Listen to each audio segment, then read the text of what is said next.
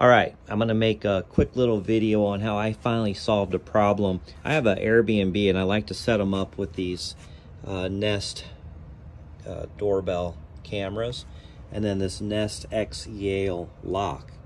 I really like these because I can program these and from remote, and you know, it's good for Airbnbs. But anyway, I was having all kinds of problems hooking it up.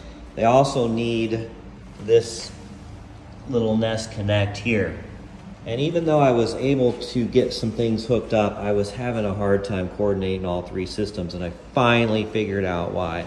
So this is a house I'm remodeling. I'm about to get it on the market, on the Airbnb market soon. But I ordered one of these new fancy internet boxes where they're wireless, you just plug them in. And they're starting to become prevalent. This one's through Verizon.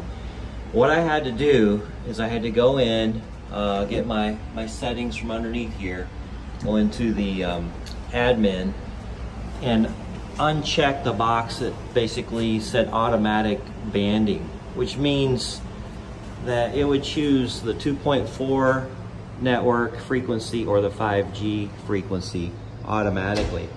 And when I did that, it separated them into two frequencies, 2.4 and 5G.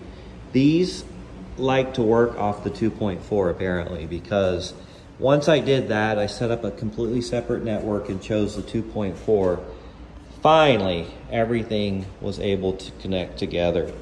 The Nest Connect, the Nest X Yale door, and the doorbell. Now they're all on my phone, all working.